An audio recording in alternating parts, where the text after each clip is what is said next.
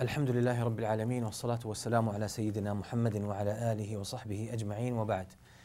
This is a very challenging topic, but it ties in nicely with something I said yesterday. But even if you weren't here yesterday, still the topic will make a lot of sense, inshallah. Creating a culture, and why do we need to talk about creating a family culture? Why not just talk about what we should do, what we shouldn't do, the do's and the don'ts? Why just not that? Why not just give very practical, simple, recommendations, and that's how it works. Humans don't function as do and don'ts. Humans don't just take instructions. And that's why, if you look into Islam, you will find it's not just do and don't. Actually, at the very beginning of Islam, it started mainly with very little do's and don'ts, almost no do's and don'ts. It was mainly building a belief, a state of belief, building what we call the aqeedah, what we believe in, what we hold on to dearly in our hearts. Because humans, the behavior of humans, the things that we do externally, are a mere reflection of what we believe in inside.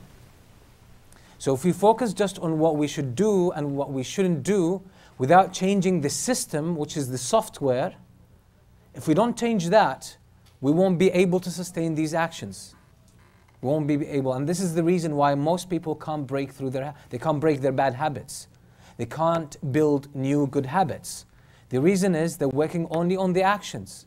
You might push yourself, use your willpower to do something you're not used to, or to stop doing something that you have built as a habit. Trying to stop it, trying to change it, you might be able to pull that off for a couple of days, a couple of weeks, maybe a month. But as soon as you let go, it's just like a spring that you have pulled from both sides, you've extended it. Once you let go of it, it will go back to its original shape. That's how humans behave. So the reason we're talking about culture is that culture is the philosophy or the soft system behind these actions, the good actions that we want to cultivate. And yesterday I talked about some of the things that parents should adopt and look into and investigate and maybe try to learn more about as to how we should deal with our kids in order to prepare them for a future that is really challenging. That is really challenging. We live in challenging times, and by the way, this statement has always been used throughout the ages. So every time is challenging, and our times are challenging. But it's just when people face new types of challenges, they think, oh, these challenges are just bigger than what we had, because we became desensitized to the challenges we went through. So any generation, the people that are in a position of parenthood, that are parents, people that are parents, in your youth, you went through challenges that were very difficult for your parents, that seemed to be surprising and overwhelming to your parents, because they went through different set of challenges and they think your challenges are bigger than theirs. And this is how the cycle goes on and on. So in order for us to adopt the right behaviors, we need to build a culture, a family culture. And a family culture is more of a philosophy. It's a set of beliefs. It's a whole system. It's a way of life that the family adopts collectively, and that's the difference. When we talk about the individual level, we talk about beliefs, convictions, perceptions, and actions and habits. When we talk on an individual level. When we talk on a collective level, we call the same things culture. So culture is basically a set of beliefs, understandings, and attitudes and actions. But when it's shared by a group of people, we call it culture. We call it culture. How should or what are the main themes or the main components of the family culture in Islam? The family culture of Islam. The main theme is love. The main theme is love. And love is something that the Muslim scholars have talked a lot about, but in our times it has not really been explored enough, it has not been utilized enough as it was in the old times. One of the great scholars of Islam, Ibn Taymiyyah, and also his student Ibn al-Qayyim, repeats the same statement in a couple of his books. And he says, the word love, or the concept of love, is at the heart of Islam.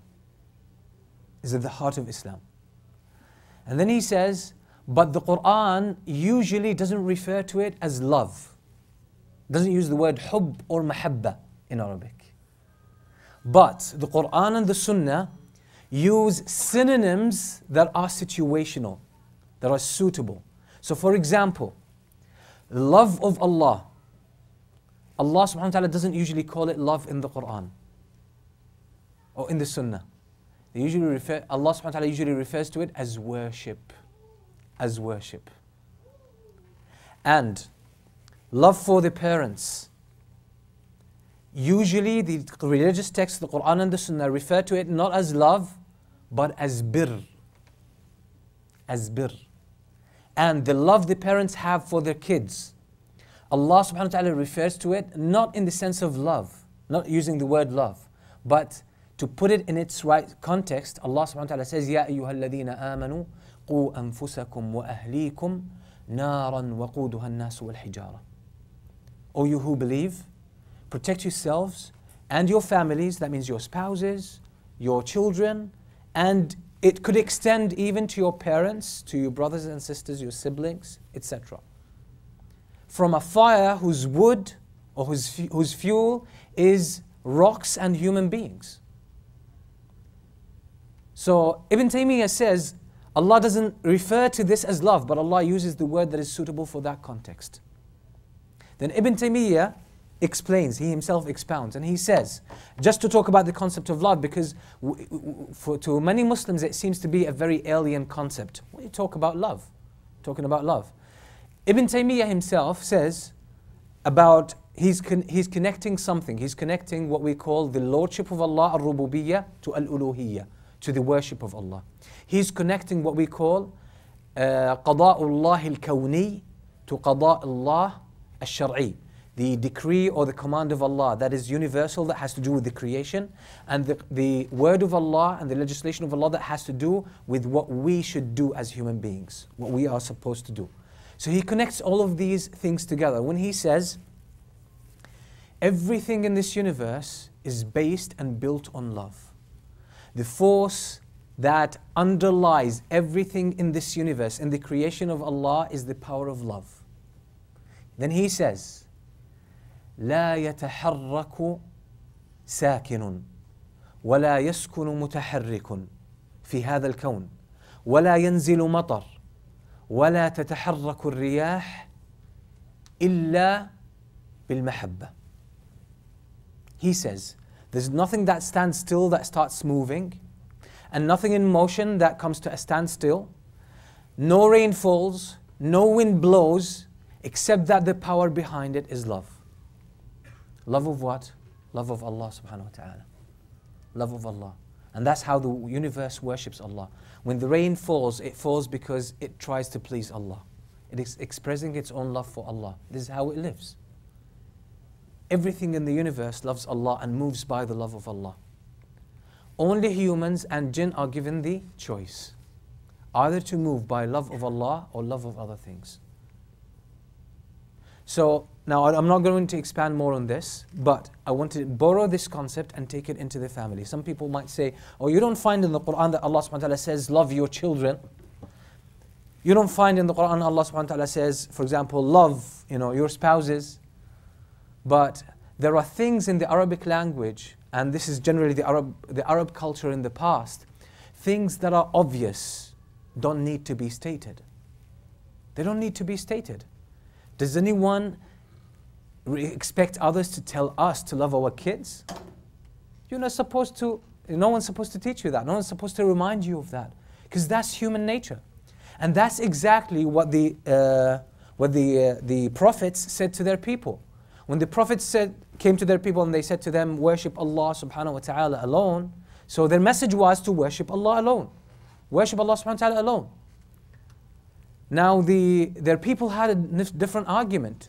They said, is Allah even there? So what was the response of the prophets? They said, Afillahi shak? You doubting Allah? It's so obvious that Allah is there. You're doubting this? So the fact that these people are doubting the existence of Allah subhanahu wa ta'ala made no sense. Made no sense. It's completely against human nature. And it doesn't need to, no one needs to be taught that Allah is there. And I know some of you might have the question now, there are a lot of atheists, agnostics today, and they're doubting, there are millions of them, they're doubting. Basically, these people grew into that. They grew into that. The Prophet ﷺ said, كُلُّ مَوْلُودٍ يُولَدُ عَلَى الْفِطْرَةِ. Each human being is born on a state of fitrah.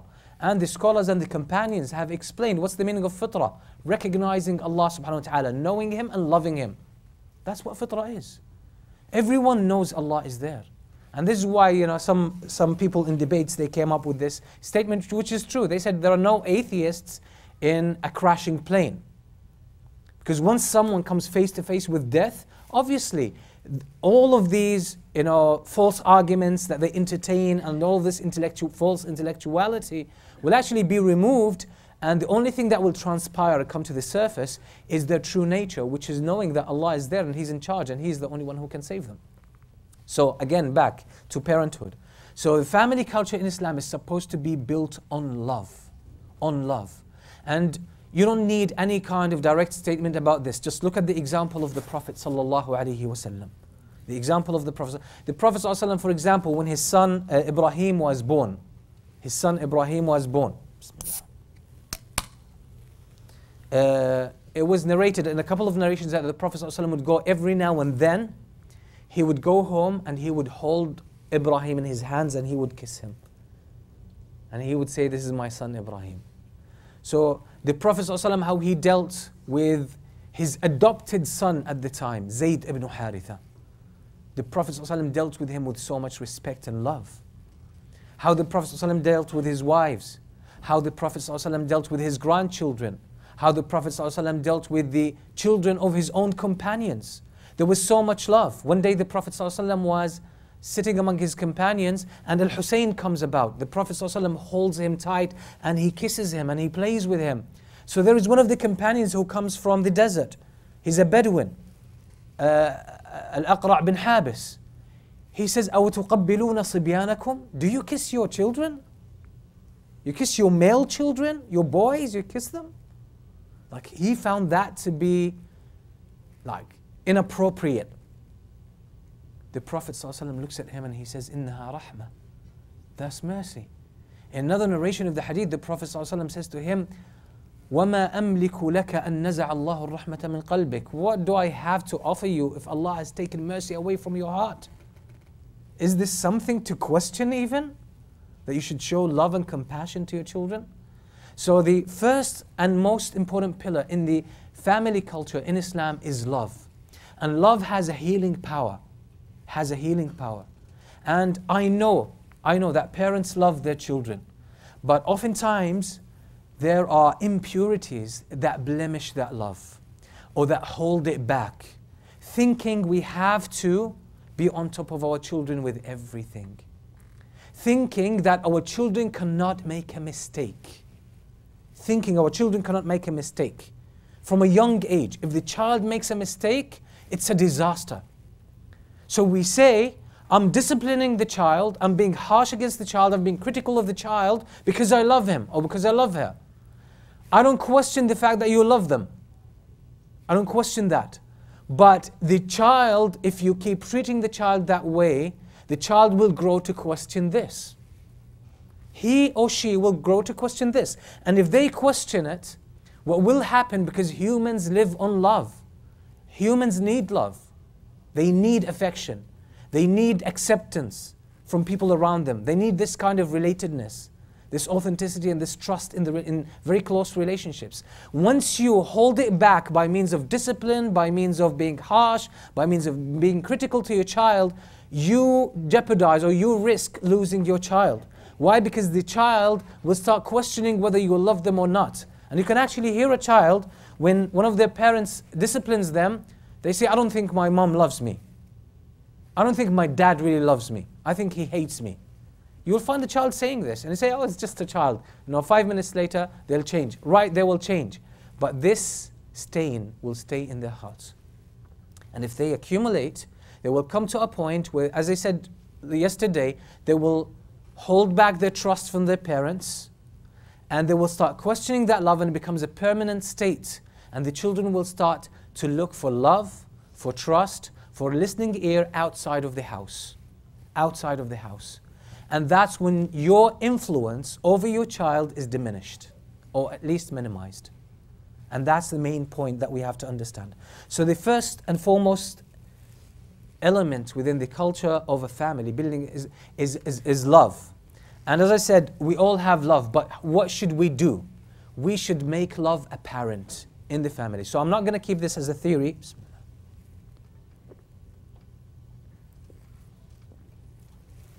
I don't want to keep it as a theory. Let's do it practical.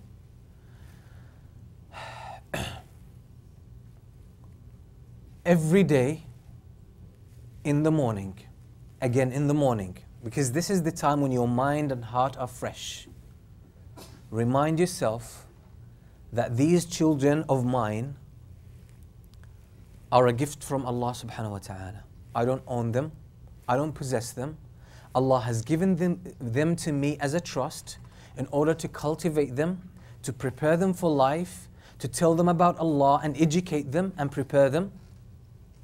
And all I have to do is give them my unconditional love and give them everything I can in order to prepare them for life and show them the way that leads to paradise.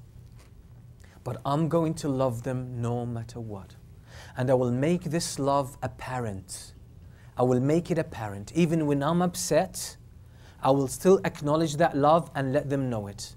Even when I discipline them, I will discipline my child, but I will tell my child at that time, from my heart, not just lip service, how much I love them. For some, this might sound like impractical. Try it out and see for yourself. I personally have used this. And I know people who have used this advice and it works like magic. There's nothing that changes human beings more than love. And there is nothing more powerful in the life of a child. And when I say a child, I'm saying up to 15 and 16 years old, and sometimes even adults, more than the love of their parents. A lot of us grew up under parents who were probably critical and harsh, and maybe they would not show their emotions. But when we were as well like completely unpleased with that. And we didn't like the fact that we did not have enough love and emotion from our parents. But when you have children and you grow up, if your parents are alive, you go and kiss their feet. And you wish that you really acknowledge their contribution and their silent love, when at the time when you did not recognize it. And those who don't have their parents anymore, they wish their parents come back so they can express their gratitude and their thanks to their parents. So we know this as human beings. Love, even we adults, we crave that love. So with the children, we need to give them that love. And in order to make it practical, as I said, you need to make it a point. You need to bring it to what we call in Arabic, al-quwwatul wa'iyah. Al-quwwatu al-wa'iyah. That's our awareness. You need to bring it to your awareness and make it a point that I am going to communicate that love that Allah put in my heart towards my son, towards my daughter, no matter what happens, no matter how they behave. Even if I discipline them, even if I punish them, I will still make the point of love apparent and clear. And you will be surprised that even your discipline and your punishments will actually pay off. They will pay off. Because once you punish with love, once you criticize with love, once you discipline with love, the child will realize that you care for them. But if you do it with vengeance, if you do it with anger and hatred, the child will get the wrong message. The child will get the wrong message. The Prophet ﷺ always, often criticized people who made mistakes. That's al-amru bil-ma'ruf wa nahy al-munkar. But he did that in a loving fashion. He did it in a compassionate fashion. And this is why it had an impact. So the first and most important concept or element in this culture, the family culture in Islam, is the concept of love. And speaking from experience and a lot of observation, and you can look around, people who show and express their love, their genuine love to their kids, even if they are not practicing, usually they maintain a friendship. They maintain a friendship with their kids even into adulthood. And the kids of those people, even though these families are not even religious, and probably the parents even don't pray, and they get involved in a lot of the things that non-Muslims get involved in, a lot of these kids, they don't fall into serious things like drugs, like women, like crime, and sometimes maybe a faith crisis. Still, these people are on the borders of Islam, but they don't leave Islam. So the first element is love. The second element, and inshallah I will pull these elements together to show you how they play out together. The second element is respect. And I said yesterday, and it's a very important point, that oftentimes we think our children are our property. They are not. They are not. They are a trust that is given to you from Allah subhanahu wa ta'ala. And so once you see that they belong to Allah, they don't belong to you, but you were entrusted to bring them up, you were entrusted to cultivate them and educate them and help them grow in a healthy way, then you would actually count to 1,000 before you disrespect them. We often feel it's our rights to disrespect our children if they do something wrong. You have no right. You have no right. The Prophet ﷺ even says in the hadith, كُلُّ الْمُسْلِمِ عَلَى الْمُسْلِمِ حَرَامٌ دَمُهُ وَمَالُهُ وَعِرْضُهُ. The Muslim is sanctified. He's protected in Islam. He's haram for you to violate. Damuhu, his life, his blood, his life. وَمَالُهُ, his property and his possessions. وَعِرْضُهُ, and his dignity and his honor. It's haram for you. How sometimes do we make this kind of subconscious exclusion and we get our children out of it? Because if you humiliate your own child, it will be easy for others to humiliate him or her. And if the child gets used to being humiliated in the house, it will be easy for them to be humiliated and accept humiliation outside of the house. So this is another important element in the culture. It's respect. You respect your child should respect you. It should be a culture of respect. It should be a culture of respect. And the ones who set the pace for respect are the parents. Now, if the child learns something from outside and they disrespect their parents, they should be disciplined. They should be reminded. But again, with love. And again, with respect. And this is very difficult, by the way, for dominating parents who've been brought up, even like most of us, in cultures where there's a lot of dominance of the father or the mother, and the child everything the child is violated by the parents. Why? To bring up the child. And as I said, maybe in some environments that works. But we have to face it, that in our times, it might still work with some people, but for the most part, it doesn't work. It doesn't work. It will backfire because the child has exposure to other options in life, to other examples, other people who are experiencing freedom and respect and love in their lives, and these people seem to be growing. So this is the second element. It's respect. The third element is husnul dhann, which means good suspicion, good thoughts. And this is something very common among almost everyone, every family, Muslims, non-Muslims.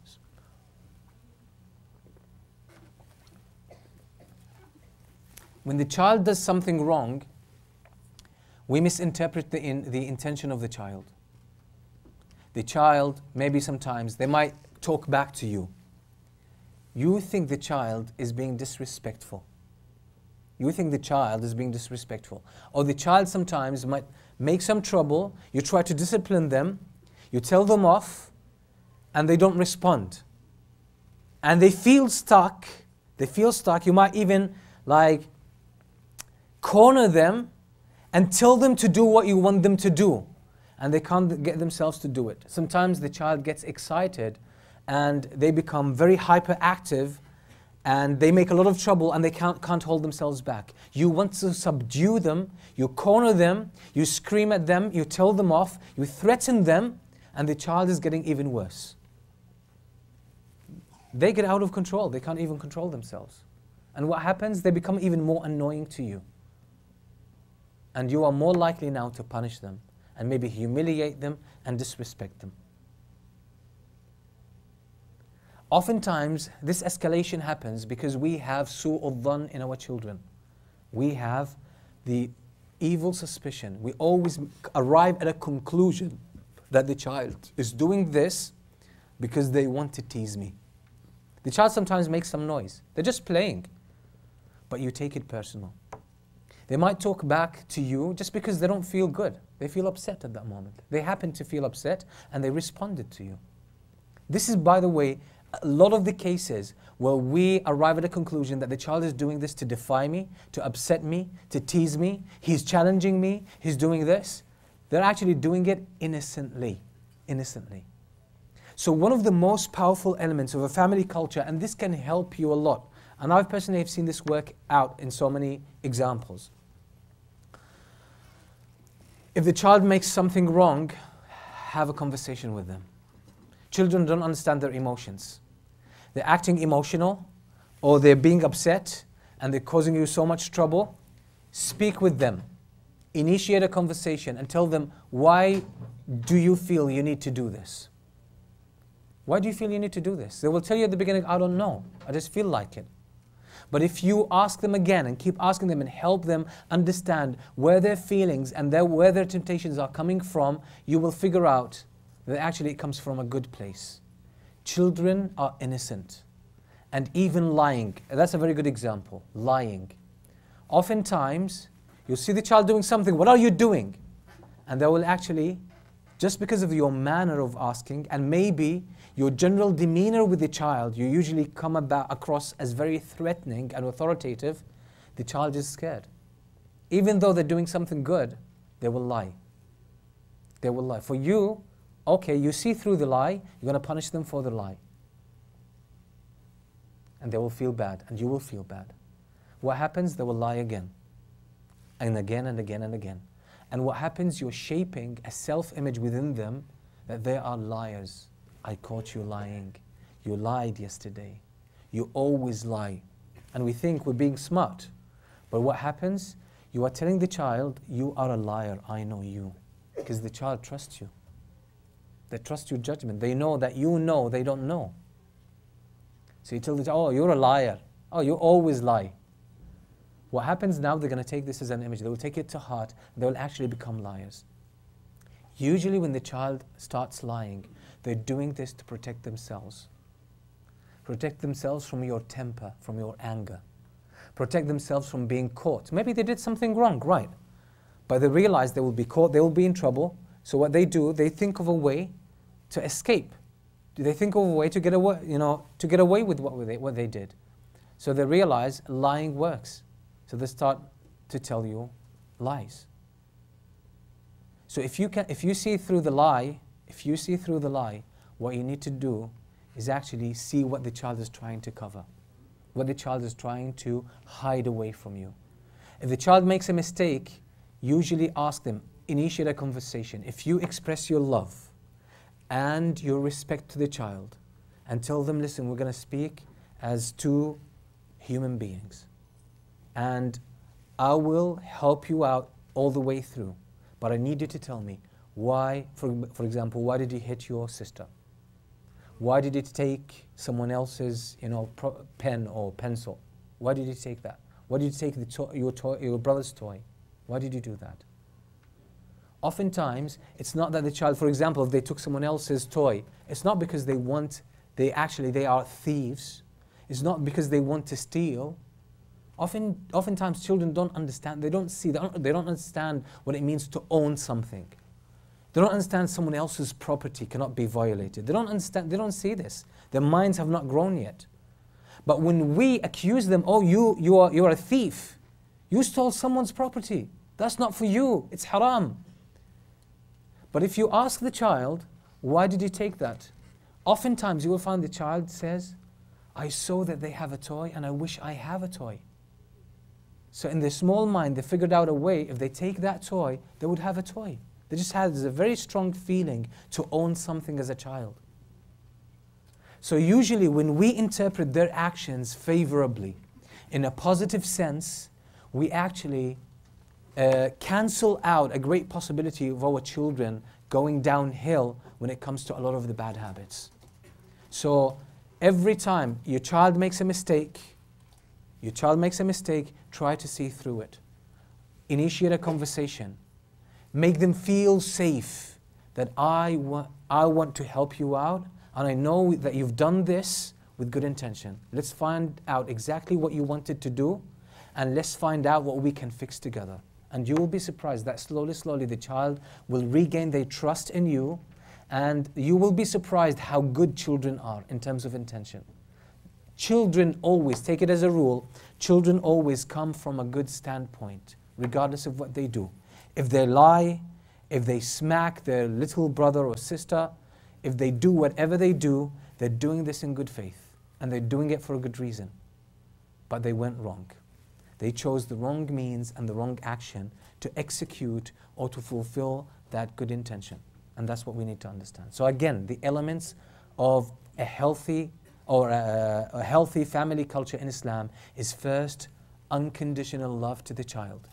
You cannot hold back your love from the child, because this is the oxygen of their life. This is the oxygen of their personality, of their emotional safety and stability. Number 2 is respect. Number 3 is good suspicion. Always arrive at good conclusions. They come from a good standing point. They always, everything the children do, they do it for a good reason. But somewhere down the line, they went wrong. The third element of a healthy family culture is to use less commands and less authority and resort to the power of suggestion. Power of suggestion.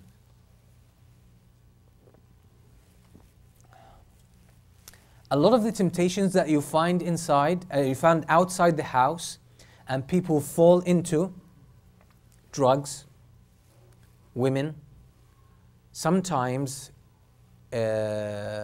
agnosticism and doubting faith, or some other maybe sexual orientation. None of them, the child or the teenager, decides to get involved in them because of commands from authority.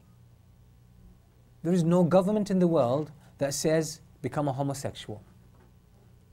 There's no government in the world that says go and drink alcohol. There's no government in the world that says smoke weed. There's no government in the world that says go and commit fornication. There is no school principal that forces the children or the pupils to go and commit any of these things. None of these things happen by means of authority, but they happen by way of suggestion. By way of suggestion. Oftentimes we want our children to be the best, so we want to force them into what is good. But this is not how human brain works. Humans love to choose, and that's the concept of choice. So when you want your child to do something, use the power of suggestion. And this is a very successful technique when it comes to raising your kids. You want them to learn Quran? Do you know what to do? Take them to a Quran competition. Get them introduced to a Quran class where there are students or children around the same age who have memorized a lot of Quran. And they have a beautiful recitation. Just yesterday, one of our brothers told me that he had an interest into how children learn and so on and so forth. And he looked into something about how the Jewish community in Canada and elsewhere, how they manage to motivate their children. How they manage to motivate their children. They actually make it a point, through some of their institutions, social institutions, sometimes by means of their own private schools, or by means of their religious institutions, to actually visit top-ranking universities. They take their children around age 8, 9, 10, up until 15, they go and visit Harvard University, Yale University, Toronto University, and they go and speak with specialists and experts in their field, people on top of their game. And sometimes they make events where they bring people who are experts in their fields, and they talk in a very passionate way about what they do, whether it's science, whether it's medicine, whether it's engineering, architecture, online marketing, anything. So they expose them to a lot of these great examples, and that's the power of suggestion. So the child, as they see these great examples, they get motivated and they become more success-oriented. And they develop a personal goal. I want to be like this man. I want to be like this man. So that's the power of suggestion. So instead of you forcing the child, thinking this is how the child works, that you force him or force her and they will completely respond to what you say. It doesn't work like this. So use the power of suggestion. Give the child offers. Give the child offers.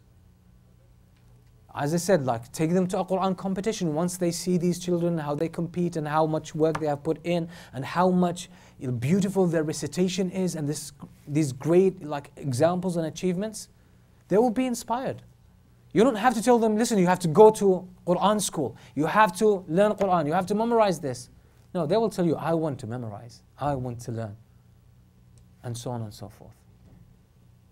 So use the power of suggestion in the family and minimize the use of direct commands. Because direct commands give the child or the teenager the impression that I'm in control, you have to do what I want. And humans don't like this. And look at a lot of the media. How does the media influence people? It doesn't tell them what to believe. It just gives them suggestions, offers them examples, and people swallow that easily. Because once you come across very direct, very confrontational, what happens, you create resistance. How often you tell your child, go to bed? Go to bed. They don't want to go to bed. The other day there was a mother, a Muslim mother, she was trying to teach her child the letters. And the child doesn't want to learn letters. It says, this is Alif. Alif is, for example, what's Arnab? Alifun Arnab. Okay, this letter is for the word Arnab. Alifun Arnab. The child, like day in and day out, for a few days, the child refuses to learn. Like, okay, Alifun Arnab, but he doesn't learn, he doesn't pick up. So she figured out his most favorite toy that he plays with most of the time. He likes it so much, he sleeps with the toy next to him. She says, okay. Something like popped up in her mind and she said, maybe this will work out. So she said, okay, we're gonna teach your toy, which is Trooper, yeah? We're gonna teach Trooper the letters. Come Trooper. This is Alif. Alif is for Arnab. And he's watching with amazement. With amazement. For about half an hour, she taught the Trooper the 3 or 4 letters with the words. Later on, she hears the child by himself. Later on, he says, Alifun Arnab, Ba'un Batta. He has learned what his toy learned, or was supposed to learn. That's the power of suggestion. You don't do it directly. So the child was able, and he was even writing down the letters. That's the power of suggestion. So oftentimes, we think this is what we tell our child how to be, how to behave, and what they should do. We think they are supposed to respond. We make it hard for them. We make it hard for them. There's a story about Umar ibn al-Khattab radiyallahu anhu, that a man came to him and complained about his son. His son was old. He was like an adult. But his son wasn't treating him well. So the man complained about his son. Umar ibn Khattab was the Khalifa. He wanted the son to come over, so he sent someone to bring the son. The son came and he said, your father is complaining about you. So the son said certain things about his father, what his father did not do for him when he was young. Like he did not educate him, he did not treat him well, he did not like cultivate him and teach him adab and so on and so forth. So Umar al-Khattab turned to the father and he said to him a very powerful word in Arabic. He said, عَقَقْتَهُ قَبْلَ أَنْ يَعُقَّكَ. He said, you made uquq to your son before he makes uquq to you. You mistreated him before he mistreats you. So what do you expect? And this is where there's another statement from Umar al-Khattab radiallahu anhu as well, where he says, أَعِينُوا أَبْنَاءَكُمْ عَلَى بِرِّكُمْ. Help, facilitate for your children that they are dutiful and good to you. How do you facilitate that? Use the easiest mean for them. So if they do not like confrontation, don't use it. Don't use it, use something else. Don't try to get them to pray at gunpoint, like you have to pray now. But if you take the child to a good environment where the children do pray and they pray from their heart, the child will slowly pick up and learn. If the child sees you as a parent, that you pray and the mother prays, and when you pray it has an impact on you, that you enjoy it, that you love the prayer, and that you look forward to the time of the prayer. You don't have to tell your child to pray. You'll find the child standing next to you, and every time you pray, they want to pray. If the child loves you and they see you pray, they want to pray with you. If sometimes, and this is an advice for the brothers, if you're at home, sometimes make jama'ah with your wife. Don't pray by yourself as she prays by herself. Pray with your wife. You get the reward of jama'ah 27 times. That's jama'ah, even if it's only you and your wife. So pray when the children see the parents pray together at home, and they see the respect, and they see that the parents enjoy the prayer and they love it, you will find that the children would look up to the prayer, look up to the parents, and they want to do the prayer. They want to emulate their parents. They want to be like that. They want to see this example, and they want to implement it themselves. So use this suggestive power. And generally speaking, look at the sunnah of the Prophet ﷺ. A lot of the actions of the Prophet ﷺ were reported by means of example. The Prophet ﷺ didn't say, do this, don't do that. There are things where he said that, where it needed to be stated. But a lot of the instructions of the Prophet ﷺ, specifically about ibadah, was what? A description from the companions. They saw how he prayed and they reported the prayer. Like in the salah, the biggest number of hadith that tell us how to pray are not from the Prophet ﷺ saying do this and do that. Except for the person who wasn't praying well, the Prophet ﷺ needed to teach him. But most of the hadith on salah, they're just a description of how the Prophet ﷺ prayed. When the children see that when you eat your breakfast, you really say, thank you Allah. You just say, Alhamdulillah alladhi razaqani hada wa at'amanihi min ghayri hawlin minni wa la quwwa. All praise is due to Allah who has fed me this without any power from me. If the child sees that you do this and you always ask Allah subhanahu wa ta'ala and you always thank Allah subhanahu wa ta'ala and Allah is always present in your life, you don't have to teach your child so much about Allah. They already know it. They already know it. And if you look at children, they're just a copy of one of their parents or both of them. This is why we say like father, like son. It's a chip of the old block. This is how it works. The children pick up so much, the child even picks up the way the father or the mother walks. Oftentimes, look at a child and a father, you see that they walk the same, a father and a son, most of the time they walk the same way. You might say it's genetics, no, but it's far beyond the percentage that genetics gives. There's a lot. If you see sometimes a habit of a father, sometimes like a father has a habit of maybe scratching the back of their head, you'll find the son developing the same thing. There's a word the father says, you'll find the son saying the same thing. The same with the daughter and the mother. So when we create this kind of positive culture that's based on love, that's based on respect, and that's based on good suspicion, or basically interpreting the intention of the child in a very favorable and positive way, this will build a very beautiful environment for the child. It's a safe environment. And this will help the child, as I said, trust their parents. And when they get enough love, enough respect, and enough trust of their intentions at home, I'm telling you, children, when they go out of the house, they can't wait for the time they're going to go back home. Because they have people who understand them at home. People that they can relate to. People who truly love them. People who they can count on. Who wants someone else when they have such love at home? So this is the kind of culture that we want to build within a Muslim family. And there is something very important here. It's more of an extension of that culture, but I find this very important. We need to build for our children a congruent narrative. What does that mean? A congruent narrative. We usually tell the child, if you don't listen to, like the mother tells the child, if you don't listen to me, if you disobey me, Allah will destroy you. You will not pass the exams. Or if you do not pray the 5 daily prayers, nothing will work out for you. What happens? Okay, it seems to work maybe when the child is young. But when the child sees other people who don't pray, they're not good with their parents, and these people have it all, what will happen to the child? Confusion. Confusion.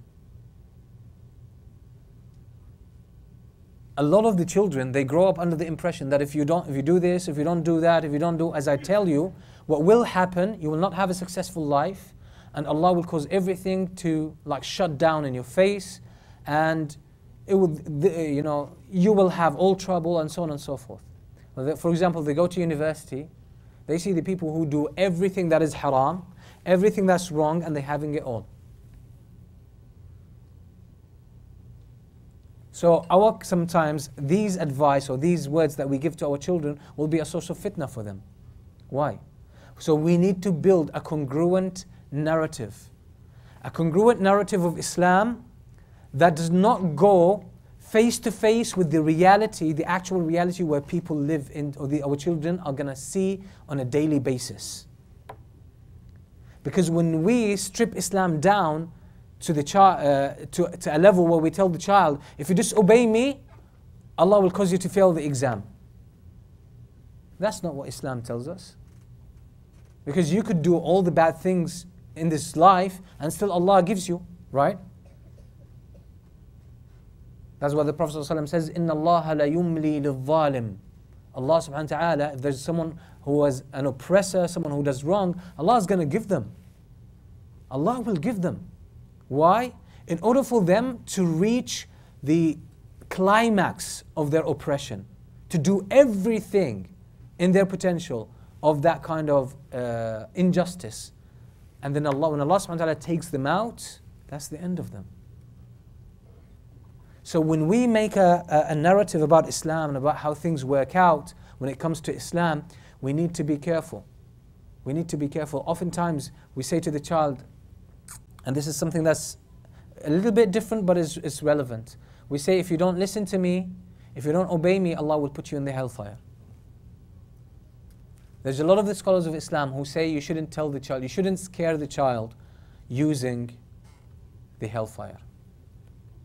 You shouldn't. Because you're giving them the impression that Allah is lying in wait, Allah is just there for them, and He wants them to make a mistake, so He takes them out and throws them in the hellfire. So don't use, because oftentimes we use this, why? Because we want to manipulate the child. We want to control the child. You do what I tell you, or you go into the hellfire, or Allah will punish you. What kind of impression are we giving our kids? It's very dangerous. So we need to build a congruent narrative, a proper understanding of Islam, that what happens in this life, we should not make a judgment if we don't know. Like if you, for example, don't listen to your father, if you don't study the subject that your father wants you, or the major that your father wants you to study, you will not succeed in life. Allah will not cause you to succeed. But they will see other people who've done whatever they wanted, and these people are successful. So what happens then? They will start questioning Allah subhanahu wa ta'ala.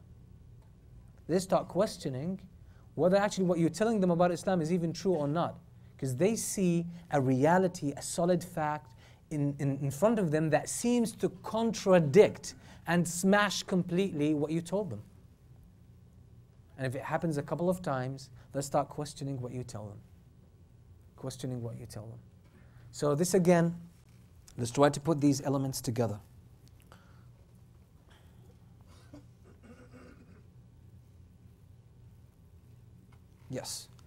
First of all, the most important thing is the culture has to be based on love, unconditional love.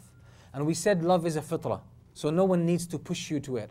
But you just need to make it apparent and clear to your child that you truly love them and value them. That's number one. Number two is a culture of respect. A culture of respect. Looking at how the Prophet ﷺ treated Al-Hasan and Al-Hussein, you would think, wow, these guys, they were so lucky. They were so lucky because the only thing that you can see in these narrations is mercy, love and respect. Mercy, love and respect. As if these two children who were just 2-3 years old, as if they are so precious. And they were indeed so precious. The third element is, we said, having husnul dhann. Husnul dhann in the child. The child makes a mistake, don't misinterpret their intentions. They must be coming from a good place within themselves. But you just need to find out. And you need to help them find out. And we're going to then the fourth thing that we said was basically to build a coherent or congruent narrative about what we tell them about Allah subhanahu wa ta'ala, what we tell them about the truth and about justice, so that whatever they see in this life does not go in direct conflict to what we tell them. Otherwise, they will start questioning everything we told them. The thing that I will close with, and this is a very important thing, and this is an experiment. And some people might say, you know, when you read the books of the scholars of Islam, you will find them establishing evidence at the beginning. So they will say, وَالدَّلِيلُ عَلَى هَذَا, and the evidence for this, عَقْلِيٌّ وَنَقْلِيٌّ أو وَمِنَ السَّمَاعِ وَفِطْرِيٌّ وَبِالتَّجْرِبَةِ مَعْلُومٌ بِالتَّجْرِبَةِ. Usually these four things. They will say this thing is known by logic. Logically it's known. It makes sense. Everyone knows it, recognizes it. Like 2 is more than 1. That's logical, yeah? You don't need to prove it to anyone. So it's known. بِالْعَقْل. And بِالنَّقْل, which is revelation. Or بالسماع, الآيات المسموعة, the revelation, Quran or Sunnah. Something that has been proven in the Quran and Sunnah. For example, like للذكر مثل حظ الأنثيين. Brothers and sisters, in inheritance, the brother gets double the share of the sister. وبالفطرة, and this is something that humans recognize by fitrah, and there's another dalil, another proof. And the fourth as well is معلوم بالتجربة. This is something that is known with experimentation. People try it out, this is how it plays out. For example, some of these they mention معلوم بالتجربة أو بالحس. They say that the fire burns. What's the proof that the fire burns? Is the actual reality. When you put your finger in the fire, it will burn it. It burns. That's a tajriba. Sometimes you will learn something from experience, either your own experience or the experience of someone else. And when you bring it in and you use it, there are some Muslims who have a problem in their heads, in their minds, that when you come up, use something that has been proven by experience or by science, proper science. I'm not talking about philosophical aspects of science, I'm talking about real experimental science. And you mention it, they say, oh, this is not mentioned in the Quran and the Sunnah. This is not mentioned, this is not from Islam, we don't need to listen to this. We don't need to take this. Sometimes you come up with something, people will say, oh no, this is psychology, we don't learn from that. This shows this person has a problem in their heads and maybe in their hearts as well. And maybe in their hearts. The Prophet ﷺ took a lot of experiments, a lot of lessons from people who were non-Muslim. The Prophet ﷺ took some certain plans for war from non-Muslims. Why? Because they were experimented and they were tested and they survived those tests. The Prophet ﷺ took that as experience, collective experience of humanity. وَالْحِكْمَةُ ضَالَّةُ الْمُؤْمِنِ. The wisdom or lessons are the lost property of a believer. أَنَّا وَجَدَهَا فَهُوَ حَقُّ بِهَا. Wherever he finds it, he is more deserving, he's most deserving of it. So sometimes there are things that happen, and by the way, Like I came across, and this is a very beautiful example, the teacher of Sheikh Ibn Uthaymeen, who's Sheikh Abdul Rahman Al-Sa'di, rahimahullah. One of his most popular books is the book that actually we are explaining on the Friday halaqa, the Jum'ah halaqa, which is الوسائل المفيدة للحياة السعيدة, the beneficial or useful means to a happy and tranquil life. So guess what's the story behind this book? Where did it come from? This book, the Sheikh wrote it or started writing it when he was in Lebanon, when he was being treated for hypertension. He had high blood pressure. So he was being treated. And when he was treated, the doctors told him not to spend so much time, working hard, basically reading and writing. So he decided to take a break. His son was there. His son went to some of the bookshops and he found a book.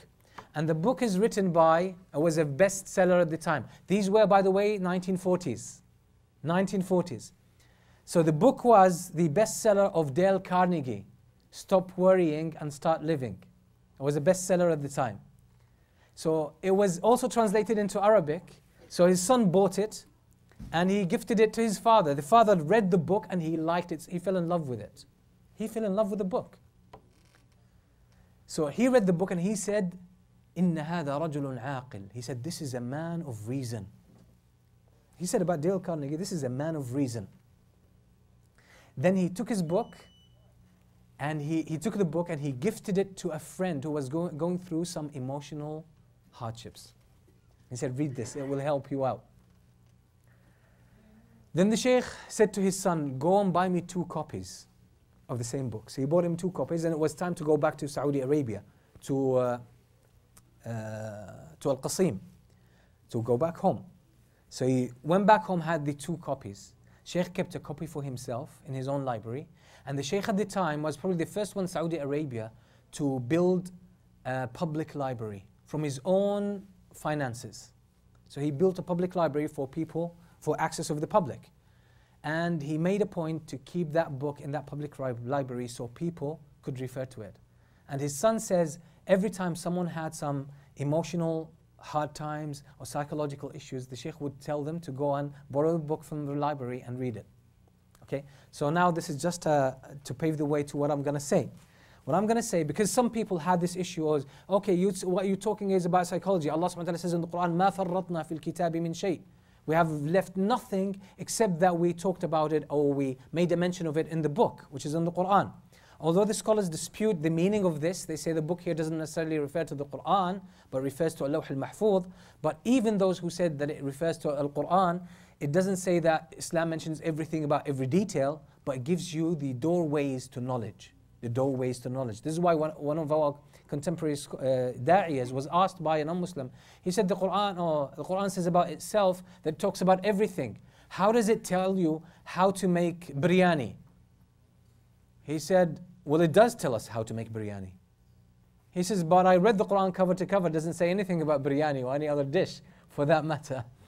He said, no, the Quran says, فَاسْأَلُوا أَهْلَ الذِّكْرِ إِن كُنْتُمْ لَا تَعْلَمُونَ. Ask the people of knowledge, the experts in the field, if you don't know.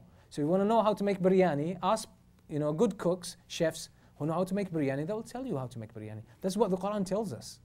So we need to understand how, sometimes we don't, and this is what the scholars call in Arabic an-naz'. Some people are not good at taking the ruling from the evidence or the meaning, so they take it mutilated and distorted. So the scholars usually describe some of the best usulis usually were described كَانَ يُحْسِنُ النَّزْعَ مِنَ النُّصُوص. He knew how to take meanings and rulings from the text. Very skillful in that. Okay, now the story was an experiment that happened in 1968. And it's a famous experiment that was made at a wide scale, and it's very important in parenting, at a wide scale.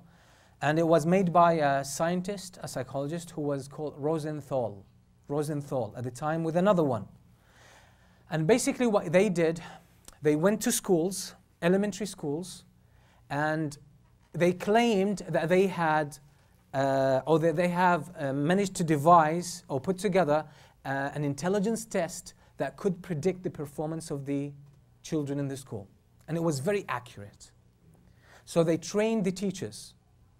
They trained the teachers. They let the students sit for the test. They went through the test, and they trained the teachers. They said the ones who are going to come on top, who score the most on this test, they actually, by the end of the year, they will be the first in the class. They will come first in class.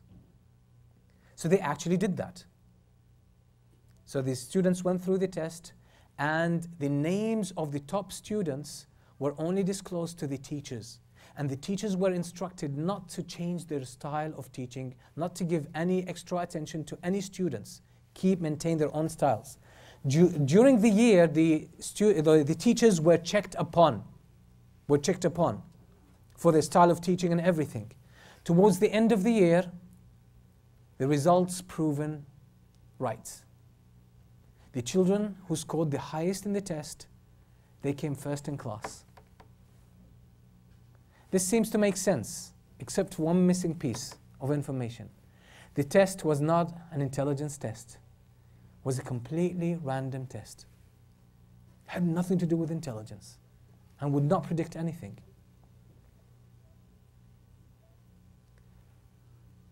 What's the point? When the teachers realized that, for example, in this class, Muhammad and Khadija scored the highest, they will be first. The expectations of the teachers turned out to be real. They changed the behavior of the kids. This experiment was replicated over and over again, because that was mind-blowing. We're talking about, if a teacher expects a child to come first, they will come first. Sounds like magic, right?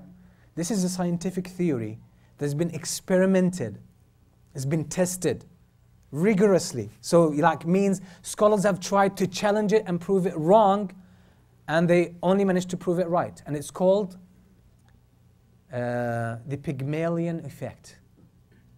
It's very well established now in psychology, and they use it in marketing.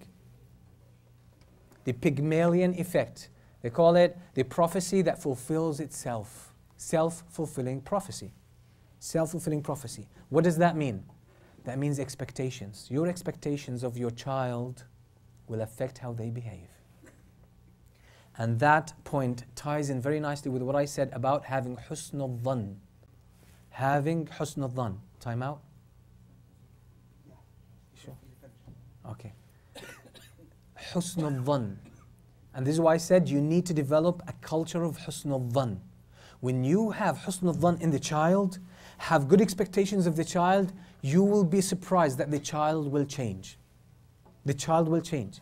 If they misbehave, don't see it like the child is bad and intends bad. No. See it as the child intends good. The child intends good. And if you see it that way, you will change and the child will change. And something related to this was mentioned in the Quran as well. Not exactly, but an element of it was mentioned in the Quran, and I referred to it yesterday. When Allah subhanahu wa ta'ala says, in Surah Fussilat, idfa' billati hiya ahsanu as-sayyi'ah. Repel the evil with good. Respond to evil that comes to you with good. People are aggressive, people are hateful towards you, respond with love, with respect, with forgiveness. فَإِذَا الَّذِي بَيْنَكَ وَبَيْنَهُ عَدَاوَةٌ كَأَنَّهُ وَلِيٌّ حَمِيمٌ. Lo and behold, the one with whom you have, there is enmity between you and him, they will turn into a very close and intimate friend. وَمَا يُلَقَّاهَا إِلَّا الَّذِينَ صَبَرُوا. Only the ones that are patient, that are persistent, and who persevere in this, those are the ones who will get it, and the ones who are given tawfiq by Allah. وَمَا يُلَقَّاهَا إِلَّا ذُو حَظٍّ عَظِيمٍ. So your expectations of other people will usually play out to be true. So be careful about what to expect from your children. Expect good and you will see much more goodness coming from them. Expect bad from them and bad intentions, that's what you're going to get more of them. Be more suspicious of your kids, thinking you're being smart. I caught them in the act. I caught them guilty. You think that's being smart? That's actually making them even worse. Try to catch them doing good things and reward them for that. And you will see that this will actually grow. This will actually grow. So I ask Allah subhanahu wa ta'ala to help us develop a very positive culture, family within our families that will empower our children and make them more steadfast and more resilient and immune to all of these waves of influence and and attempts to change their mind and maybe challenge their faith. We ask Allah subhanahu wa ta'ala to make them strong in that and to help us play a major role in helping them out. Jazakumullah khair for your attention. Wa sallallahu wa sallam ala nabiyyina Muhammadin wa ala alihi wa sahbihi wa sallam.